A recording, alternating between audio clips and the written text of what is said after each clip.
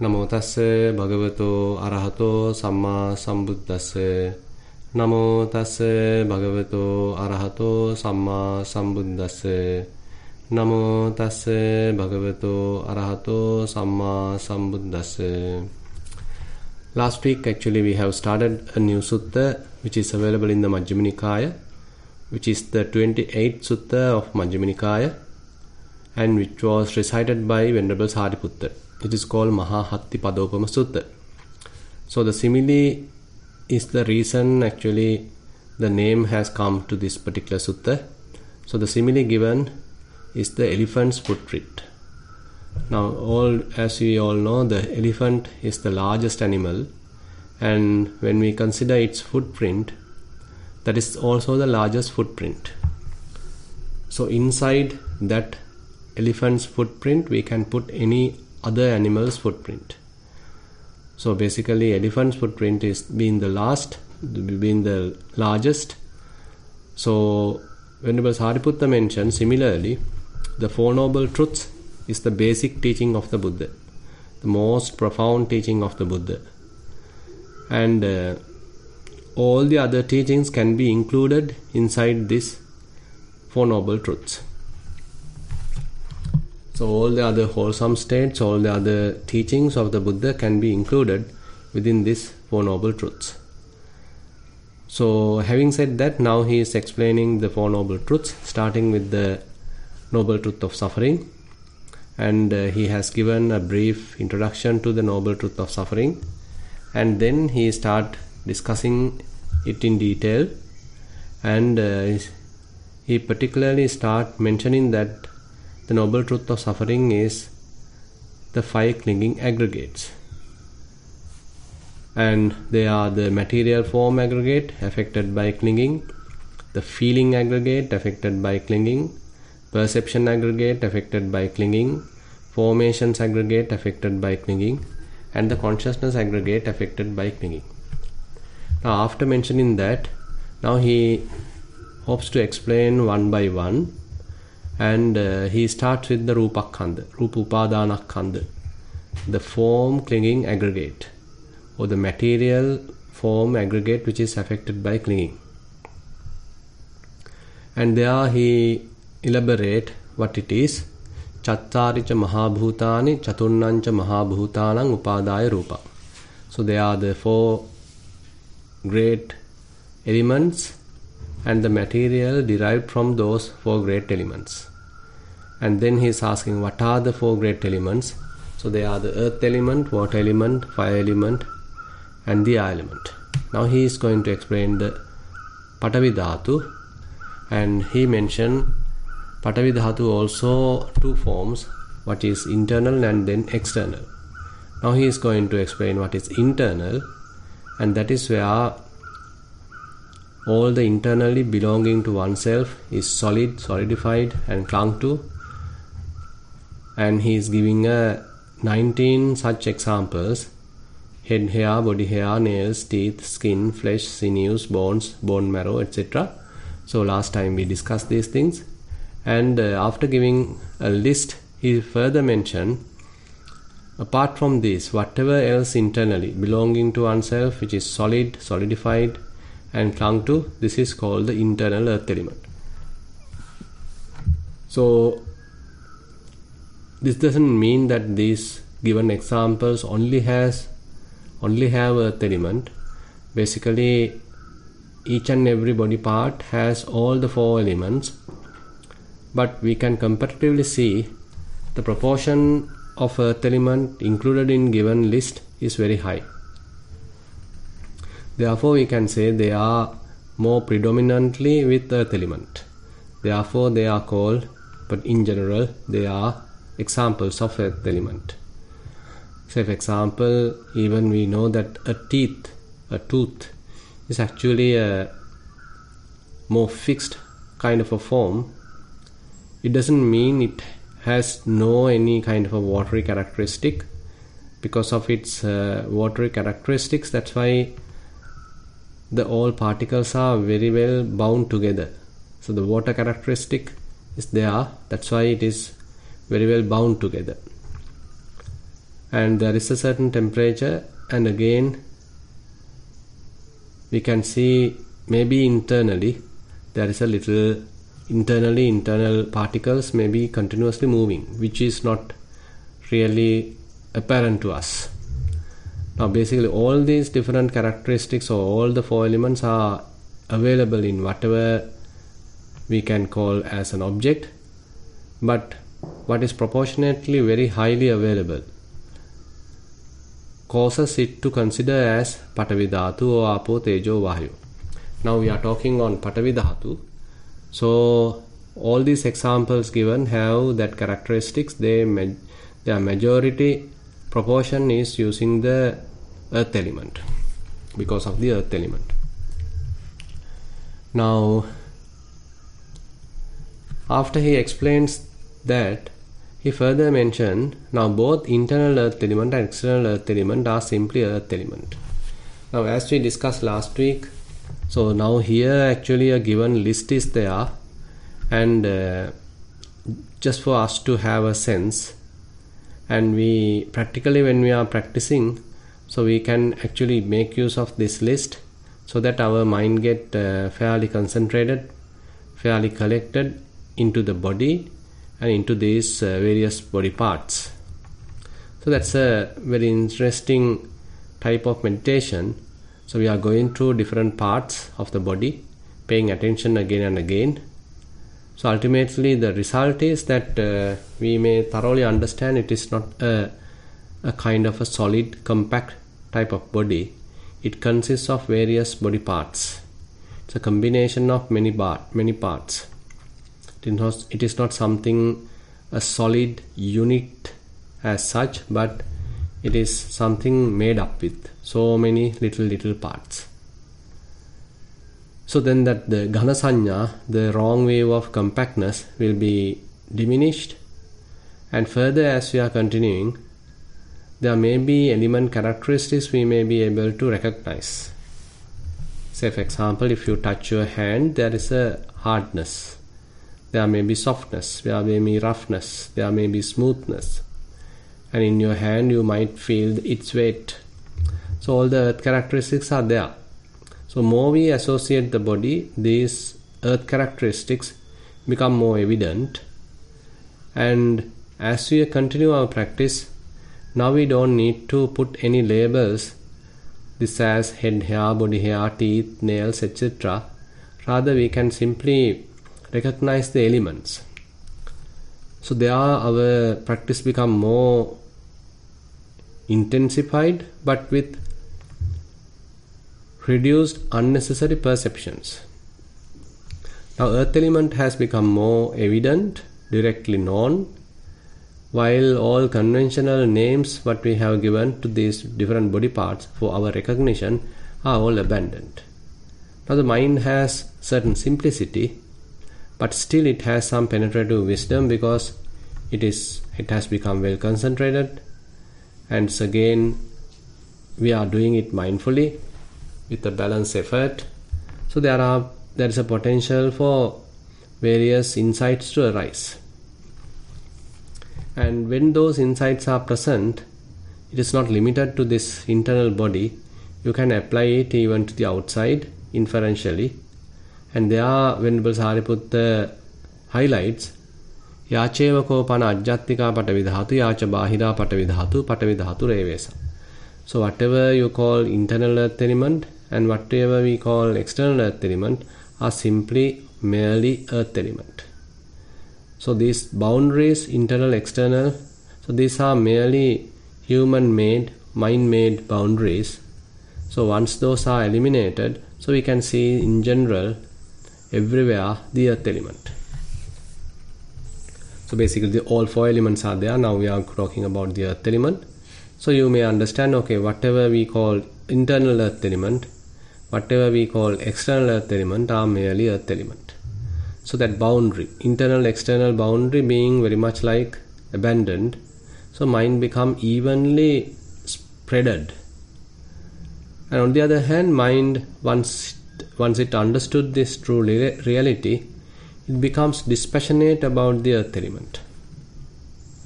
So earth element is not something to be associated, not something to be clung to. Rather, now mind has some thorough understanding about the earth element. So as a result of that, it is being very much like relinquished.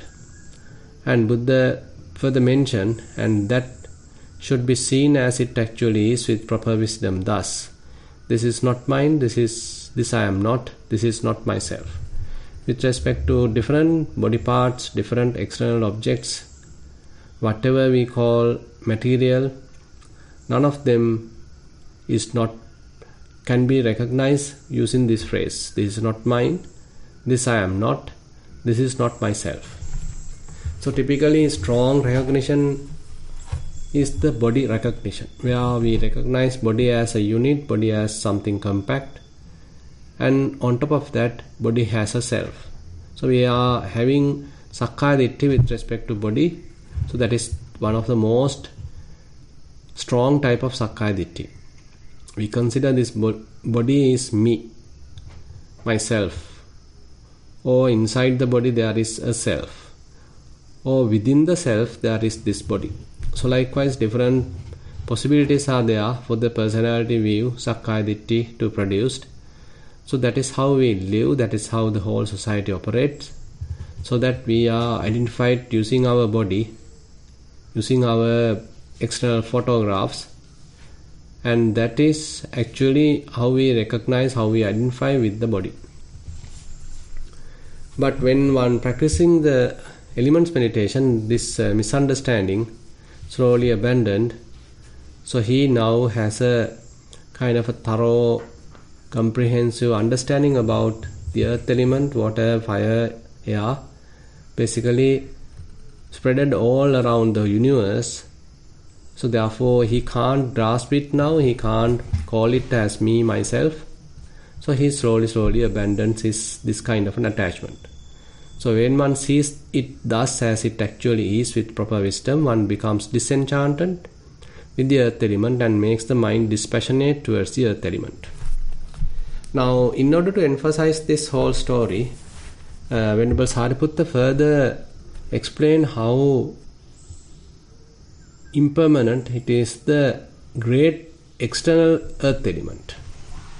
Now he is giving a simile. Now there comes a time when the water element is disturbed and then the external earth element vanishes. Now there is a such time. Now he is predicting it is possible this is going to happen.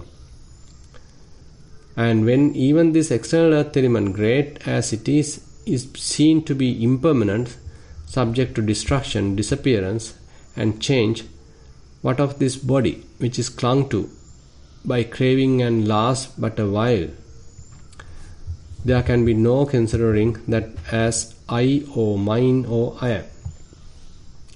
If we consider this whole earth, it is so massive, and still there is a time, ultimately this whole earth going to be destroyed, this earth, external earth element going to be destroyed, and if such vast external earth element destroys, then no point of talking about this little weak internal earth element.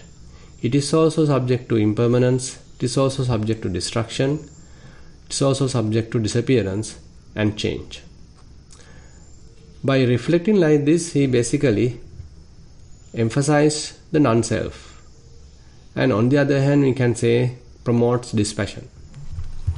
So when we understand the non-governability of the earth element, or once we understand its impermanence, either momentary level you can understand its impermanence, and on the large scale you can understand the impermanence of this whole earth, then internal earth element also has the same characteristics.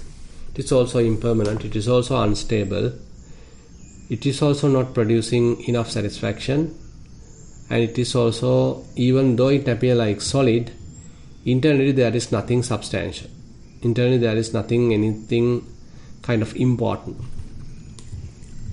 So as we discussed last time, when someone is practicing the Dhatu Manasikara,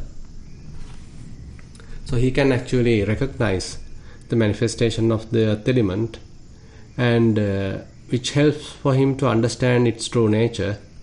And as a result of that, slowly his mind becomes dispassionate about the earth element.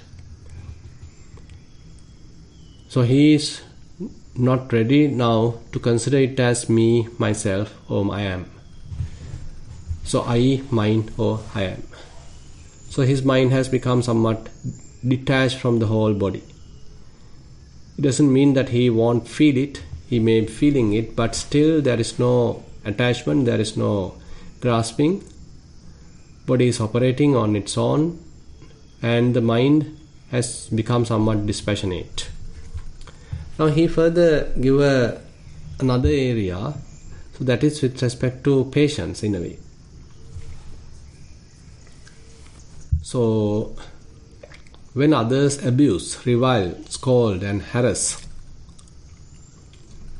so he mentioned that the bhikkhu, whoever the person practicing, may understand this painful feeling born of ear contact has arisen in me. This is how this story has happened. So even though someone is abusing, someone is scolding, harassing, still how this has happened is because of the painful feeling born of ear contact. So ear contact is the cause. Ear is there, sounds are there. So once they are aligned, then we can say the ear consciousness happen. So this process repeats, and then we perceive it like three things: ear, sound, and the ear consciousness. So this cause to produce the passa, the contact, and then contact causes feelings. Now this is how actually I am experiencing this painful feeling. Even though they are talking, harassing, abusing, but ultimately what happens is this kind of a process. Whatever the sound has hit the eardrum, that's again a kind of physical activity. As a result of that, ear consciousness has arisen. So when this process repeats, we perceive it as coming together of three objects, that is the sound, ear and the ear consciousness. So this causes the contact to happen. Contact causes feeling.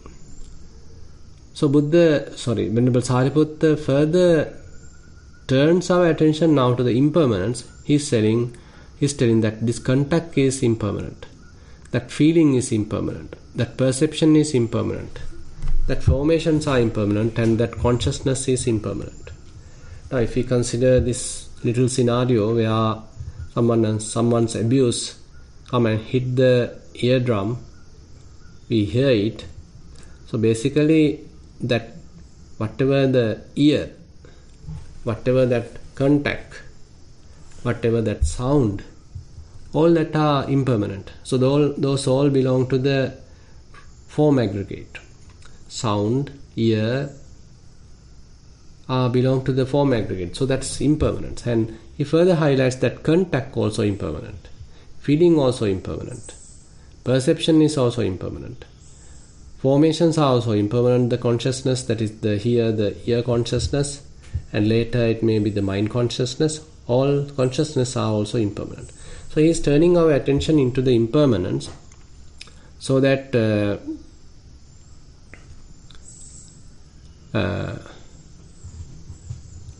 basically he is not taking things personally, rather he is knowing things with wisdom, what we have derived through his practice.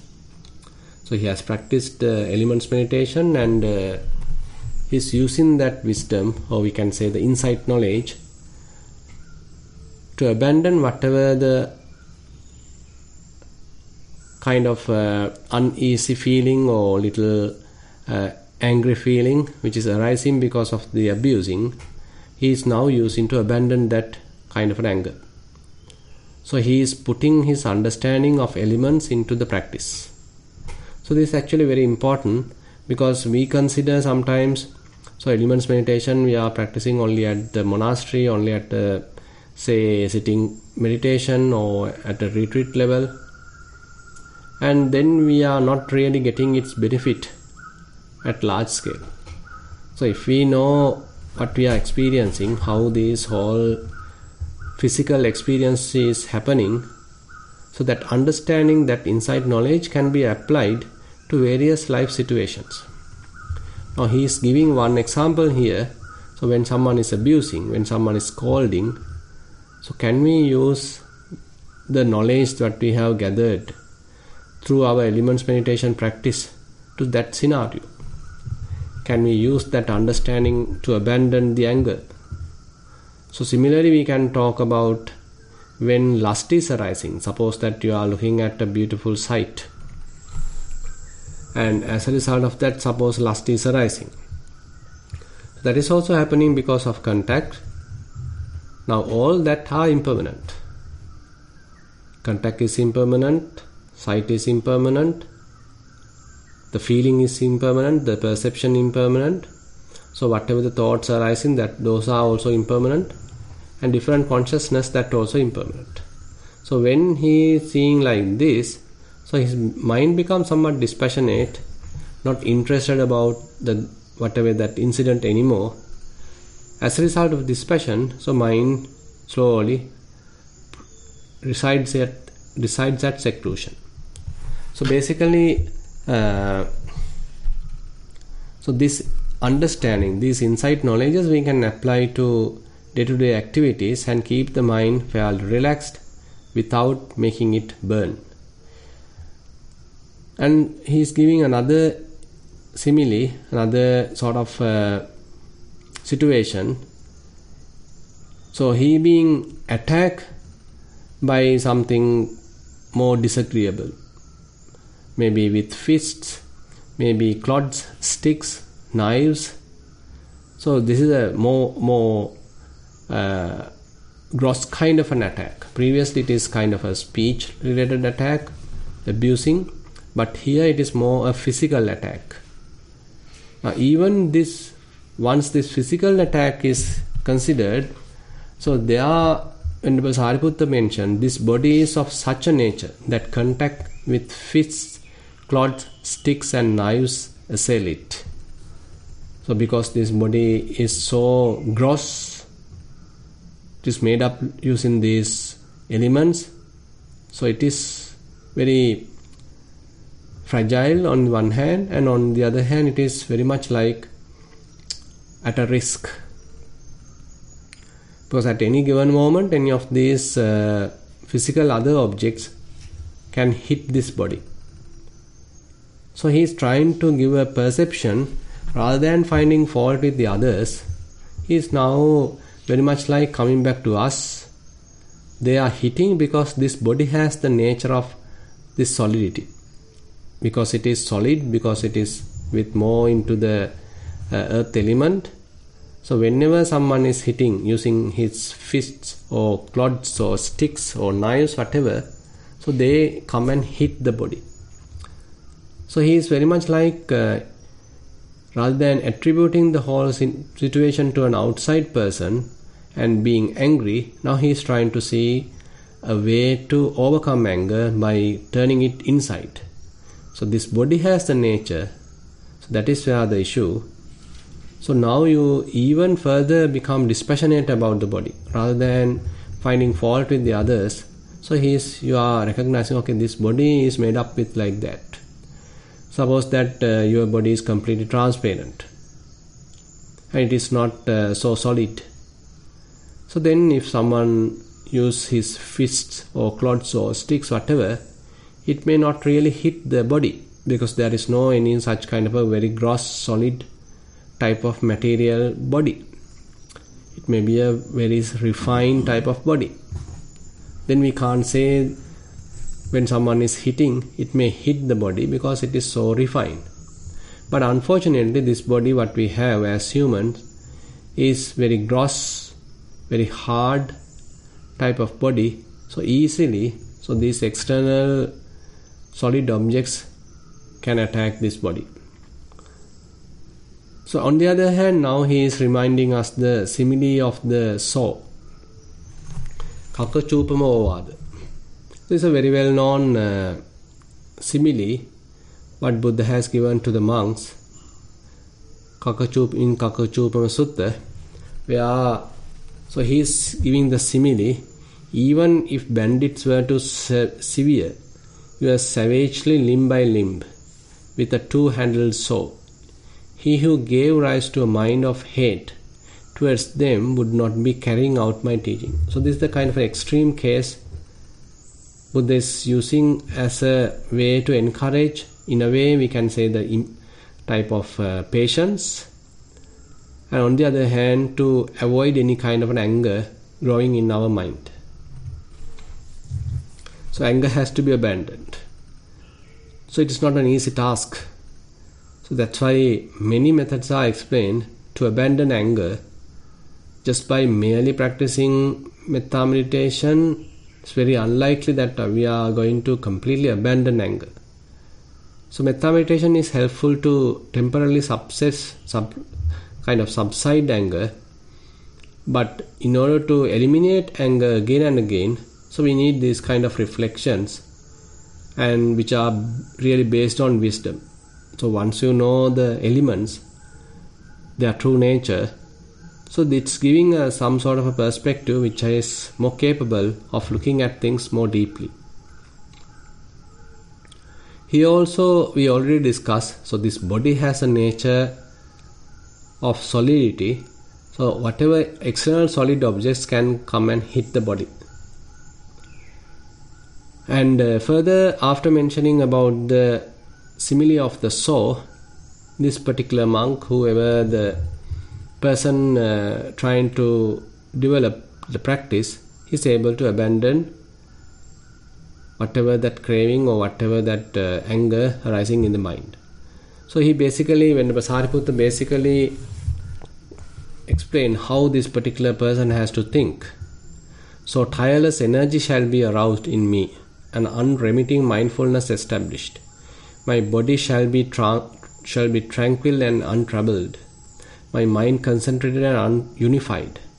And now let contact with these fists, clods, sticks and knives assail this body. For this teaching of the Buddha is being practiced by me. So he is giving more emphasis to the practice rather than finding fault with another one and going to argument or going to any conflict. Now he is with himself. Even though someone is abusing verbally, even though someone is hitting physically, still he is turning things inside, keeping the mind quiet, keeping the mind unattached, keeping the mind free from any defilement. And further, he gives another area. So when someone is reflecting about the Buddha Dhamma Sangha, so he mentioned that his mind has to establish in equanimity. Now this is actually another area which might useful, because once we practice Satipatthana, more and more the mind become dispassionate, more and more mind understand the true nature. That's why it become dispassionate. And as this process continues, so his mind become temporarily released. It is released to the amount of wisdom what we have, tadanga nibbhuti, quench to that level.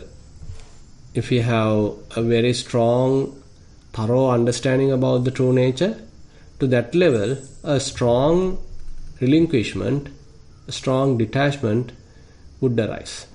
Then it's easy that for us to abandon the body, abandon in the sense that to relinquish the body, to avoid any kind of grasping to this body.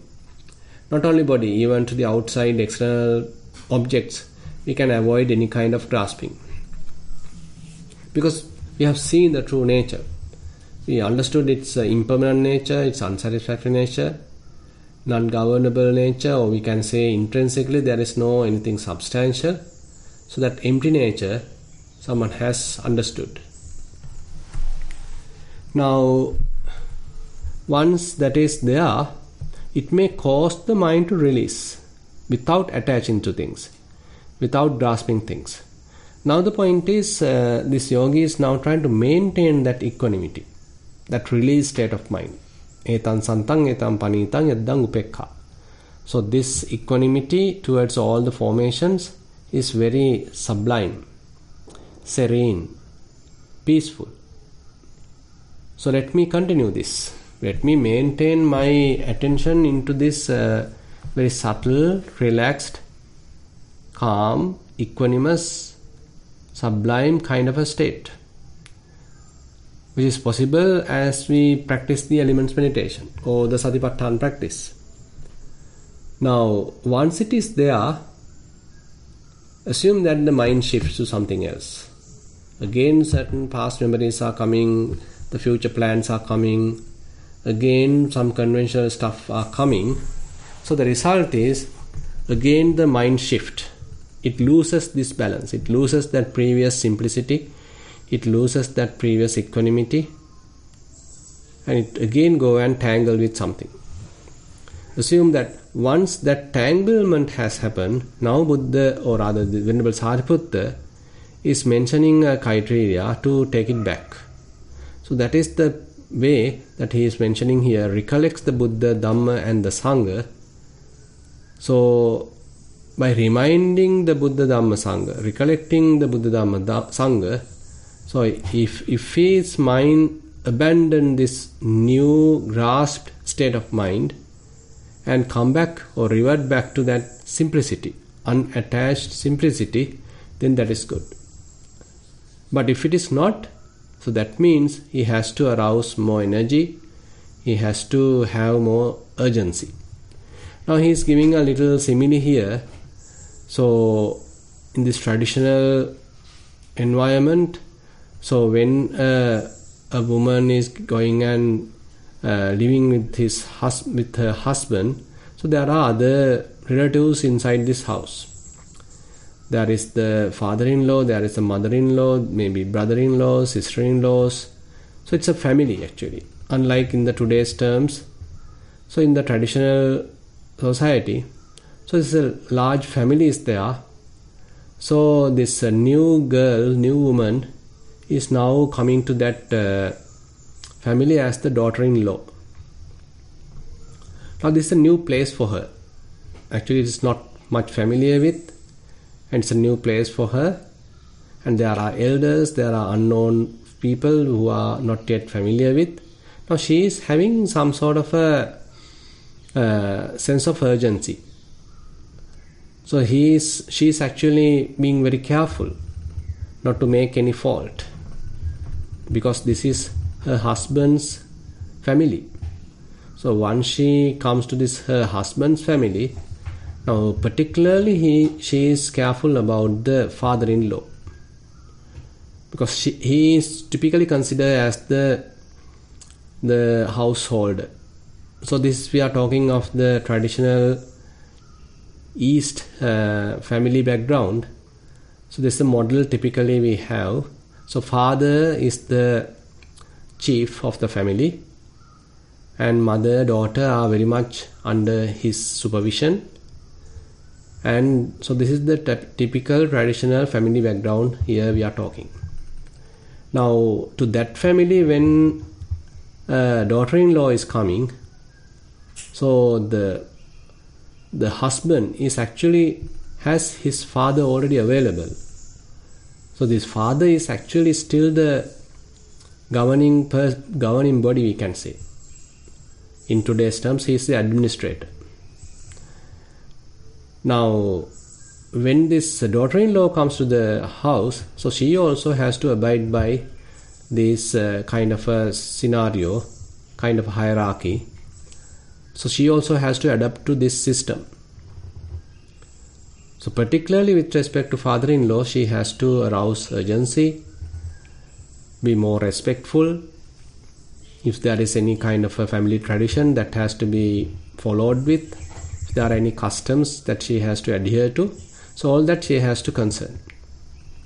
Now telling this simile, so what Venerable Sariputta wants to highlight is that the monk, whenever he remembers about the Buddha, Dhamma, Sangha, it should be very much like how that daughter-in-law remembers the father-in-law. because then she quickly comes back to her senses and become more sensible, maintaining her manners, establish mindfulness. All that is there when she remembers her father-in-law. So similarly, the monk has to have some sort of respect, kind of an honor towards the Buddha Dhamma Sangha. So when such remembrance, when such recollection of the Buddha Dhamma Sangha happens, if his mind established back in that equanimity, so that is good. That is expected in a way.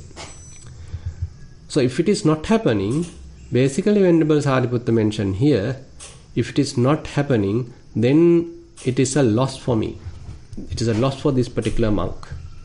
It is a loss for me, it is no gain for me, it is bad for me, it is not good for me. When I thus recollect the Buddha, Dhamma and Sangha, equanimity supported by the wholesome does not become established in me.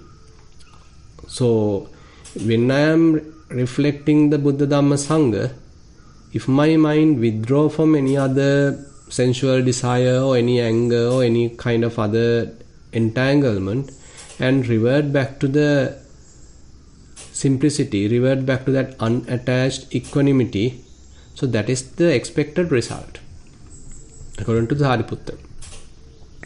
If it is not happening, so that means still I don't have such kind of a urgency. I don't have that such kind of a respect towards the Buddha, Dhamma, Sangha. So here actually we can remember, if you can remember this Indriya Bhavana Sutta. So in Indriya Bhavana Sutta, to the typical practitioner, Buddha is giving three situations or three strategies to revert back to that simplicity, to revert back to that equanimity. Olarikang sankatang patissauppanna. So whenever he was in that equanimity, suppose that there is a shifting happen, so mind go and establish that something else, some kind of a distraction, and as a result of that mind get agitated, and now the mind has become again somewhat conditioned, colored, and now he has to revert back. So there are three possibilities. I mean, not only three possibilities, but some possibilities are there. So three Buddha mentioned in the Indriya Bhavana Sutta. So the monk has to reflect, okay, this is kind of a gross state, what I am currently in. I was in a very subtle, very relaxed state. So when reflecting like that, his mind may naturally incline towards that relaxed state. Another case is that understanding the conditioned nature, sankatang, of this new state. So as a result of that, again he is able to revert back to that old equanimous state. The other case Buddha mentioned there is the patissauppanna nature, so how it is dependently arisen.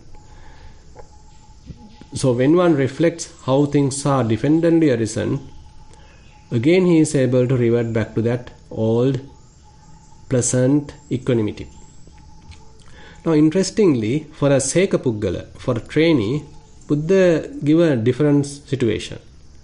So when a trainee is practicing, still his mind can shift it to something else. Rather than maintaining his mind at this equanimity, unattached, non-grasping state, still there may be a possibility that his mind go and grasp.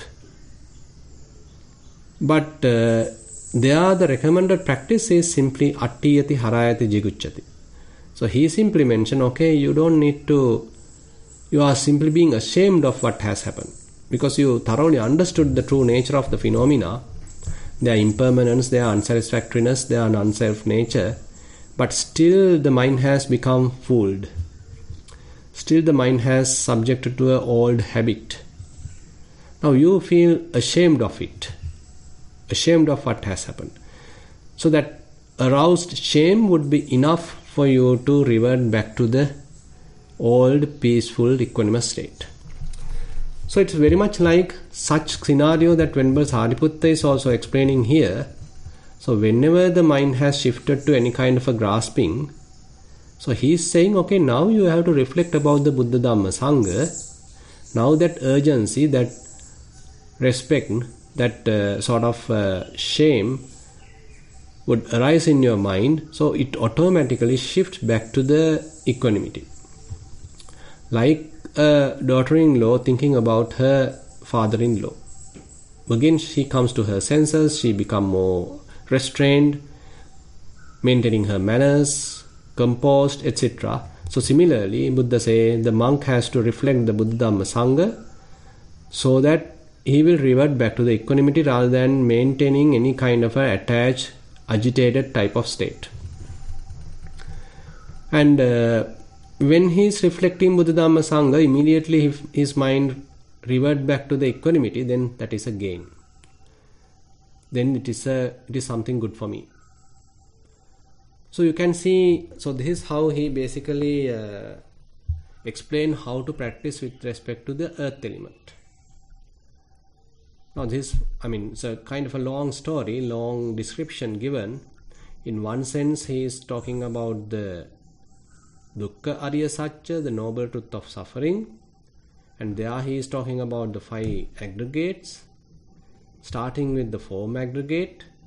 Form aggregates are the 4 elements, starting with the solid earth element. And now he is talking how to practice with the earth element. And he is giving examples to the earth element using the body. And after going through the practice, his mind become dispassionate because internal earth element and external earth element are very similar. And now the mind has released from the earth element. And now how are we going to further maintain that unattached state, non-grasping state? And he is giving some reflections. So whenever the mind becomes angry, so one case is he's trying to take back our understanding about the elements. So we already understood the nature, the true nature of the elements. So whenever sound hits the eardrum, such thing has happened. So you are reverting back to the equanimity. Another scenario is when the body being hit by something solid, maybe through a weapon or club or something, stick, etc. Again, you are reflecting using the elements, particularly the solid element, and reverting back to the equanimity. And on the other hand, you can reflect about the simile of the saw, which Buddha has mentioned, kakachupama ovada. And that also will help us to revert back to the equanimity rather than going into any anger. Another case is that he is asking us to reflect about the Buddha Dhamma Sangha, and then again you become shameful about what has happened, that you have shifted back to why you have come to this agitated state. So when you reflect about the Buddha Dhamma Sangha, you establish urgency and revert back to the equanimity. So these are the methods actually Venerable Sariputta explains here, and we'll go into the other elements later. And with that, I like to conclude today's Sutta teaching session. Now I like to open the session for questions. Yeah.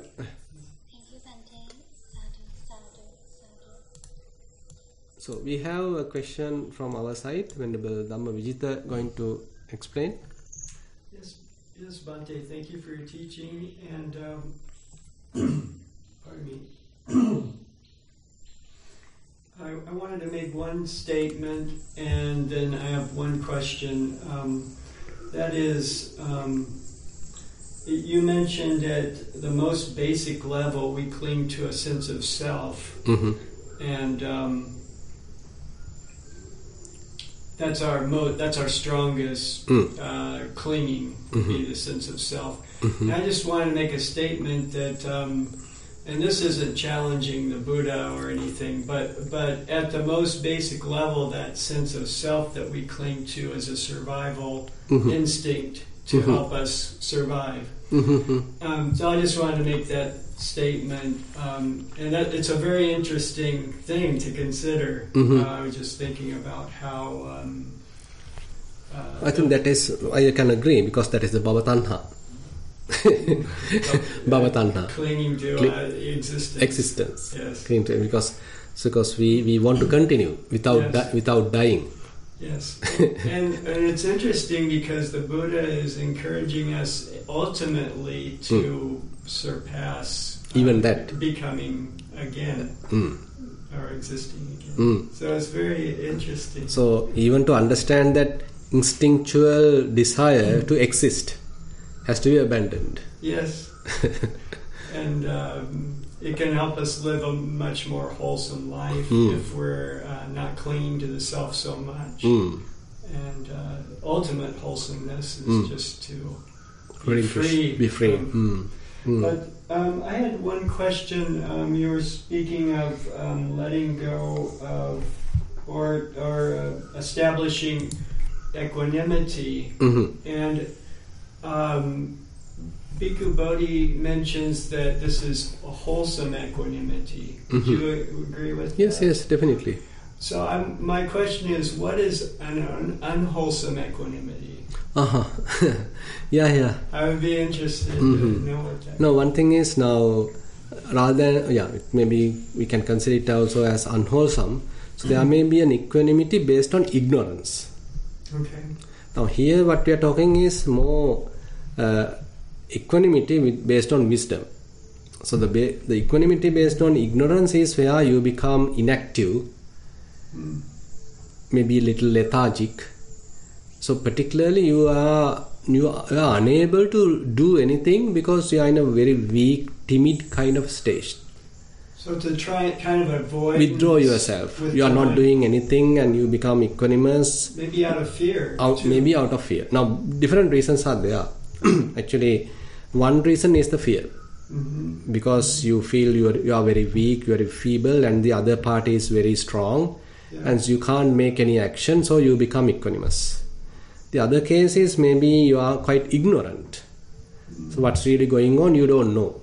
So you... At a situation when you have to take an action, you don't know whether it is the correct position or correct time to take the action because you are widely ignorant. So you still maintain the equanimity. So there may be a situation that you have to quickly react, but you don't know about it. You are unaware of it because of the ignorance. So you still maintain that equanimity. So those are actually ignorant-based type of equanimity. Actually helps to grow ignorance basically. Okay. So that's why probably you can remember when Venerable, so this Dhammadinna explaining the equanimous feelings. So when we are not knowing the proper cause of the equanimity or we are not properly handling the equanimity, she is telling, okay, we are producing or promoting the latent tendency of avijja anusaya. So we are promoting that avijja anusaya. So with respect to the pleasurable feelings, we are promoting ignorantly using this what we call the lustful nature of the mind, the raga anusaya. With respect to painful feelings, when we are going through painful feeling with a lot of mental agony and distress, so then we are promoting what we call the patiga anusaya, the latent tendency to anger. And with respect to the equanimous feelings, when we are ignorantly continuing it, we are producing or we are promoting the ignorance. Okay. So there may be a situation that people are ignorant and they still maintain, as a result of that, they are maintaining very kind of inactive state of mind, which is also equanimous, but it is not the proper equanimity. But here the point is, so by going through vipassana practice, you have understood their true nature. So they are impermanent, they are unsatisfactory. Intrinsically, there is no any core, anything substantial, and things are beyond my control. And as a result of that practice, your mind has completely shifted out of the phenomena. So basically, the mind has let go of the phenomena totally. It is not you are holding any kind of a view. It is not that you are holding any kind of object. Rather, the mind has become completely objectless.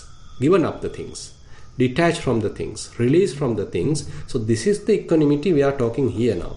It's a more profound kind of an equanimity we are talking here. So therefore I can definitely agree with what Bhikkhu Bodhi mentioned. It's a wholesome equanimity we are talking, which is more based on the wisdom. Okay. Is there a sutta that talks about this unwholesome equanimity that you were mentioning? This high avoiding and... I think I have learned that, I can't exactly remember the name. Yes, there are suttas talking about it. That would be interesting. Yeah. But I can't remember immediately what is the sutta which is talking about the ignorant kind of equanimity. But certainly I have read it. Yeah. Okay. I have a vague remembrance about it. Maybe I'll just search that on Yes. Access to Insight or something. I don't know if they're unwholesome equanimity. Yeah. It's not exactly mentioning as the unwholesome equanimity. So they are is there a Pali word? Akusala. Not akusala. It's called. Can't remember. I'll try to figure it out. I can't now remember. Okay. But somewhere, so Buddha explains what is the ignorant kind of equanimity. Okay. Yeah. Thank you. Yeah. Back to you, Jennifer. Okay, thank you, Bhante. I'd like to invite Gita for the next question. Yeah. I think I have switched on, aren't I? You can hear me, Bhante? Yes. Okay. Bhante, I have come across this little bit of confusion quite often where it says 5 aggregates affected by clinging. Mm-hmm. So each time I read it, I have to quickly translate it to something else in my mind which says 5 aggregates which are the basis of clinging. Mm-hmm. Than affected by clinging. That makes more sense to me. And I'm just wondering if other people have similar sort of problem with that way of translation. So can you explain a little bit more about the difference? Yes, when it says affected by clinging, it is as if the clinging affects the aggregates. Mm-hmm. Whereas it's the aggregates that we cling to, it's the basis of our clinging. Mm-hmm. It's what leads to clinging. Mm-hmm. So it's actually, just in my mind, it seems more accurate, but I'm checking with you whether that's so. There's an interesting sutta you can refer in Kanda Samyutta, which is called Punnama Sutta, full moon sutta, Punnama Sutta in the Kanda Samyutta. Actually, we discussed this in the Kalalgoda meditation retreat. So there one monk is asking series of questions. Actually, altogether there are 10 questions he is asking from the Buddha related to these aggregates. And he is making a question. So, is Bhante clinging and aggregates are entirely different or are they similar? So, he is asking this kind of a question. So, Buddha replies telling that clinging and aggregates are not entirely different and also they are not really similar. So he simply mentioned, so whatever you have this lustful attachment, what we call the Nandiraga or Chandaraga actually, the desirous kind of attachment towards the aggregates is what we call the Upadana. So therefore this Upadana basically is we can't say it is exactly entirely different from the aggregates, so we can't say they are the aggregates. So typically we can say there is a kind of something unnecessary we are having towards the aggregates. This is the kind of desirous type of attachment we are having to aggregates.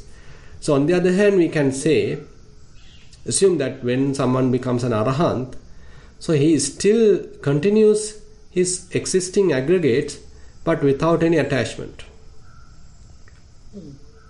Yeah. Say for example, he still lives, he still feels certain feelings are there, perceptions maybe there, but he does not attach to any of them. Yeah. His body continues. His body is actually the part of the form aggregate, but there is no any attachment, there is no any kind of a clinging or any kind of a wrong view telling this body is me, myself, etc. So the aggregates are operating, the clinging part is disappeared. Right. So it's how we relate to the aggregates. There's an interaction there. Yeah. That's the problem. Yeah. Because we are not entirely away from the aggregates in the sense that so we are the aggregates currently operating. Say when we are eating something, okay, there is a feeling, and we still recognize the food. So recognition part is also there.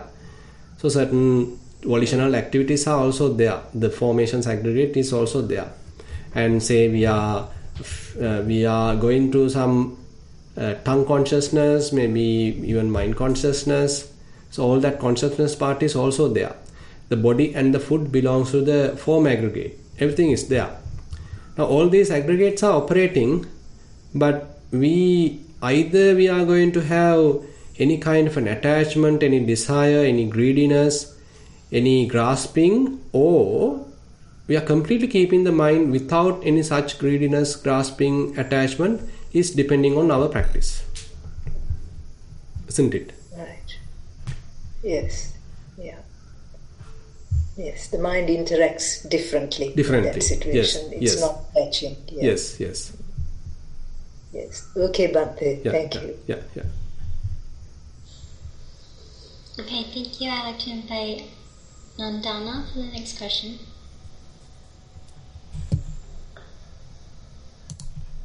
Bhante, can you hear me? Yes. Okay. My question is also about the 5 aggregates. Right. Bhante, now in Venerable Sariputta explained how one needs to weave when there's a feeling. Mm-hmm. One is to contemplate that this feeling arose because there was contact, consciousness and form, and then the contact arose, and that is how the feeling arose. Yeah. So I was kind of thinking when I was listening to that. Now 5 aggregates, when they are mentioned, they're mentioned as Rupa Vedana Sanya Sankara Vijnana in that order. But it appears to me like as if consciousness, although mentioned last, it actually comes into play within our human experience. The consciousness comes into play at a very initial stage, the moment we start experiencing something with our senses, correct? Actually, we can say like this. Now, if we want to go to the very orderly structure, what is explained in the Dhamma, we can refer the Madhupindika Sutta, how Venerable Maha Kachchana giving the explanation. Chakkuncha paticca rupecha uppajjati chakku viññānam tinnan sangati passo passapacca vedana. So, as a result of alignment with the eye with some sort of a form, then the eye consciousness arises. So this whole process repeats again and again, and altogether now we consider it as a contact. Now the mind and body both are getting involved, and as a result of that, the feeling going to arise. And yang vediti tan sanjanati. So now you are trying to recognize this feeling. The recognition part is also going to arise. So therefore, there's such kind of an orderly fashion it is explained. But the interesting thing is these things are happening extremely quickly. Now, for our clarity, these explanations are given, but which is very difficult for us to see how step by step these things are happening inside the mind, because things are happening instantaneously.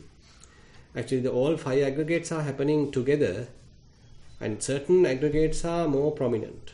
So when we are talking about the Kayanupassana, we are giving more emphasis towards the form aggregate. And when we are considering the feeling, the Vedananupassana, we are giving more emphasis towards the feeling aggregate. But it doesn't mean that the form aggregate is not present or the other aggregates are not present. They are also present, but what is more prominent, what is more applicable to us is the feeling aggregate. So likewise, at a given moment, at a given occasion, we are giving some emphasis to a particular aggregate. Still the others are also operating in the background. Right. Yes. Yeah. That is very clear now. Yes. Yeah. But what I was thinking is that the consciousness, to me, it appears as a consciousness aggregate is present with no matter at what stage of the process we are in. Like, for example, sanskara, right? Sankara. Yeah. Sankara is like that involves some kind of an intention or kind of willful kind of thinking on our part. Is that correct, Bhante? Yeah. Right. So even at that stage, for us to do that willing or like forming an intention, there should be consciousness, right? Consciousness must be at play even at that stage. Definitely. Yeah. Right. Okay. So that's what because I'm trying to understand how this works in practice, because I find it very interesting that like I like if I have to sit. Yeah, I like to say like this. Now, say for example, assume that there were nothing in the mind. Now there are certain mental objects appear in the mind. And when that mental object appear in the mind, you immediately become aware of it. So rather than allowing that object to let go, so your mind start little reacting to that object. So this is the function of the sankhara khandha. So you start fabricating it, you start preparing it, adding to it, multiplying it, etc., etc. So at one given moment, so this makes kind of a momentum that you have to act on it. So you are now making a strong intention. Okay, you are using your hand, your voice, or mouth, or etc. Now the six senses are into operation. So basically, avijja pacca sankhara in that order. So when name and form and consciousness are in operation, so when the moment that the consciousness get tangled with the name and form, there is a situation that it may trigger the six senses to operate at a given moment. Once that momentum has grown to a certain extent, it triggers the six senses to operate. Yes. Right. So the consciousness and name and form are very intrinsically, they have to operate. Right. Yeah. So that begs the question. Yeah. Bhante, now consciousness is like a primary knowing of an experience, like Vedana or whatever, right? The consciousness immediately arises at that moment with whatever the senses that give us the signal or bring us the sense experience. But then we also, when we are mindful, we have a state of mind that is called mindfulness, sati. Now with sati, what happens is we become aware of that consciousness, right? That earlier experience that we had with our consciousness, and now you become aware of that with our mindfulness. So I was kind of curious. I mean, so it almost looks like sati is totally outside all these things like consciousness and everything, because it has to be something outside or something different for it to be able to see or become aware of that experience that we are having with consciousness. Actually, we can say like now the function of the consciousness is typically explained as vijanati. Vijanati means distinctly aware of or distinctly cognize. Suppose there are many objects, and when among these many objects you particularly pay attention to a single thing, and then you particularly pay attention to that. So distinctly knowing while many things are there, so that is the one important function of the consciousness. So you are capable of distinctly knowing various characteristics, distinctly knowing various attributes. So this is sort of the inherent, very primordial type of action what the consciousness is showing. Now interesting thing is, now say once practicing vipassana, suppose we start dropping the objects. We are not attaching to any object. Whatever come into the conscious area, we start dropping things. And suppose there is a situation we are not attaching to anything, so that everything is dropped. Everything is dropped. So the mind becomes empty and no object. It becomes objectless. But still awareness is there. Yes. Awareness is there. So, but still it doesn't have any particular object to establish with. Right. Yeah. So that's why why we typically that's a very interesting state of mind. I have actually, I was about to talk about that actually, Bhante. It's like if you sit down and just not fix your consciousness on anything, like exactly. It's almost as if, you feel as if it's full, like you're kind of blank. Yeah, exactly. So that's why. So that is why we call it blank. Yeah, and it's just blank, and you don't. So you feel as if you're almost in control of your consciousness, because you're not allowing the consciousness to land on anything. Exactly. You just make it's almost like the way I experienced it was like almost like a balloon, and you just pump air into it and just make it bigger and push everything else outside. So you're kind of in that. It's very interesting. Yes. Exactly. I understand what you said. Yes. Yeah. So that is where it is called unestablished consciousness, appatittita vijnana, where there is no object for it to land upon. So as you correctly mentioned, it is not landed on anything. It is not situated on anything. It is not established on anything. But still, the knowing characteristic is there. It is not completely unconscious. Right.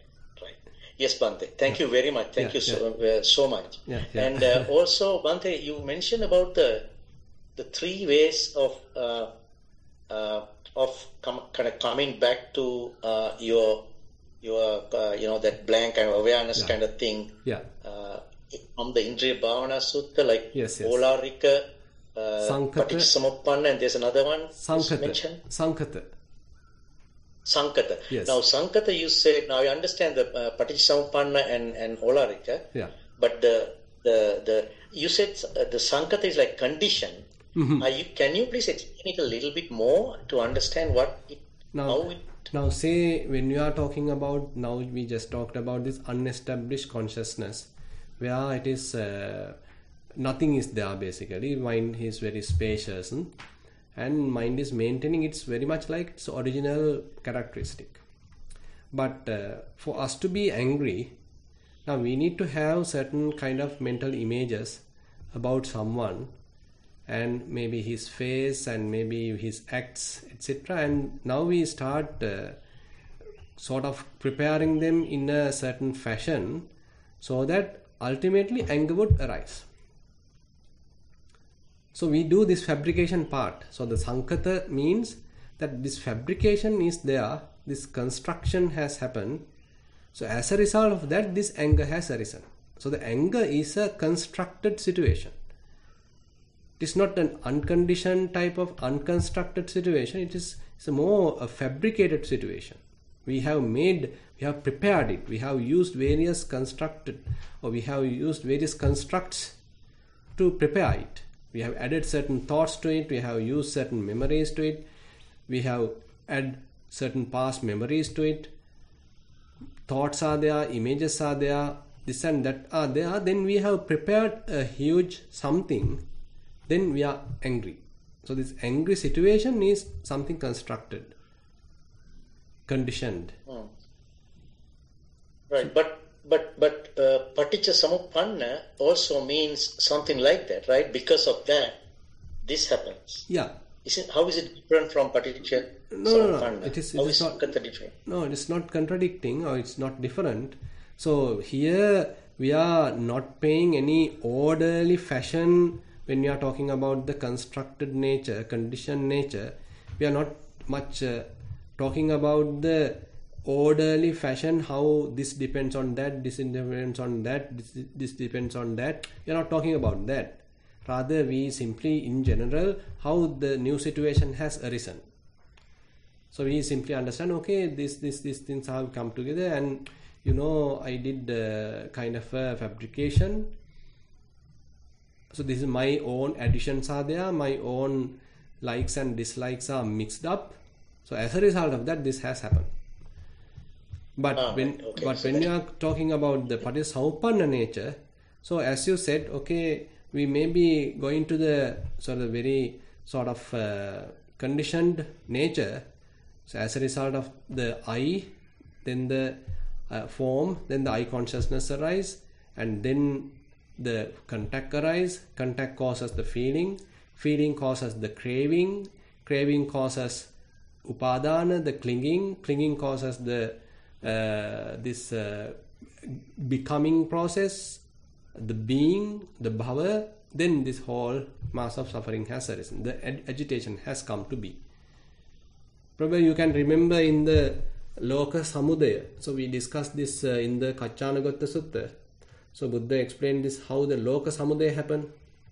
Chakkuncha paticca rupeja uppajja chakku viññānaṁ tinnaṁ sangati passo passa paccaya vedana vedana paccaya tanha tanha paccaya upadānaṁ. So likewise the conditioned nature, how dependently arisen dukkha happens with respect to each and every sense faculty. So we can, if someone is interested, yeah. Go ahead. I'm sorry. Go ahead. Yeah, I was trying to say, I think I understand. So Paticcasamuppanna is almost like a universal way of things taking place. Yes. Because of this happens, because of this, that happens, and it is common to everybody. Correct. Whereas Sankata is like, depends on the person, how that person has thought, how that person has formed intentions, and created his own way of, his own state of mind, right?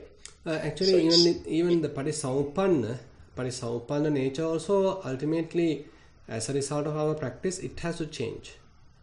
The certain part may be common. So till Vedana, it is very common. So after Vedana, why we are making craving onto it? So that is the area that we need to work. So when feelings are happening, are we able to let them go without attaching to them, without craving to them? So that is the area we have to practice. Right. Yeah. Okay, Bhante. Thank you very much. Yeah. I understood it very well. Yeah. Thank you. Yeah. Okay, thank you. I'd like to invite Yasala.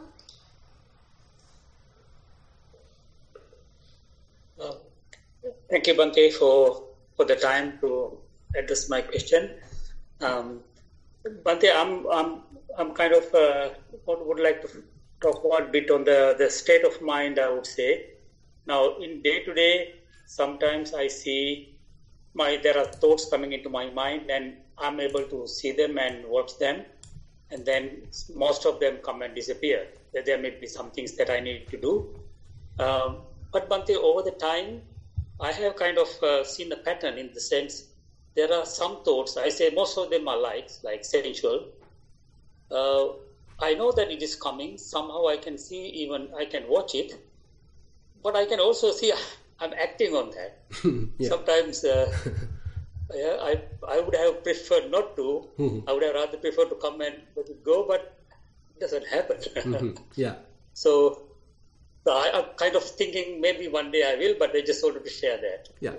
So that's true, because our internal habits or habitual tendencies are still very strong, even though we understand the Dhamma, even though we have even practiced to some extent, but still these thoughts quickly compel us to an action. We can't stop it because That's things it. are... Yeah. Compels. Yes. Yeah. So we have to further work on it. Now at least we understand the situation. That's the good thing, because typically what happened is we were ignorantly doing the whole thing, ignorantly following our desires, and we didn't have any perspective about it. Now at least we know, these things are there. I understand its fruitless nature, but still I am subjected to it.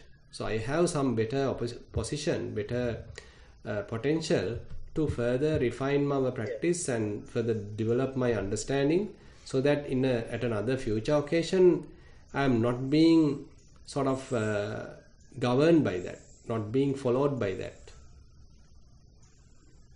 Yes, Bhante, that is true. Because I have kind of, I wouldn't say identified, but I have seen a pattern. I know that the area where sometimes I lose that control. Yeah. But as you said, yes, I can at least see it now. Maybe eventually it might to the next step. Correct. So Buddha emphasized that Panyaya Diswa Pahatabba. So he mentioned that Panyaya Diswa Pahatabba. Or else sometimes he called Panyaya Diswa Asava Parikkena Honti. So by seeing things through the wisdom, so all that past habits, latent tendencies are being slowly faded away. Yes. So understanding, Thank you for understanding their presence, their operation is very, very important. Then only we have a possibility to abandon them. Yes. Yeah. Thank you, Bhante. Yeah. Okay.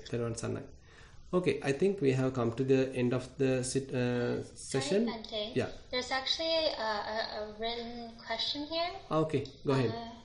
Okay. It says, Thero and Sanai, Bhante, does this wholesome equanimity mean a dukkama sukha vedana? We can't say so either, because this is fairly adukkama sukha. I agree with you, but when we are talking vedana, pleasurable feelings, painful feelings, equanimous feelings are there. But when we are talking this wholesome equanimity or the equanimity to all the formations, it may has the feeling tone of this adukkama sukha vedana, but more than that, it has the wisdom coming through the practice. So it is not merely, we are not here merely talking the adukkama sukha vedana. Here we are talking more understanding based equanimity. So you become understood, you understood the true nature of things, and as a result of that you maintain equanimity without being burned by them, without being interfered by them, because you understood their true nature. So you have become dispassionate about them, you are now maintaining distance from them because you understood their true nature. So this is the equanimity what we are talking.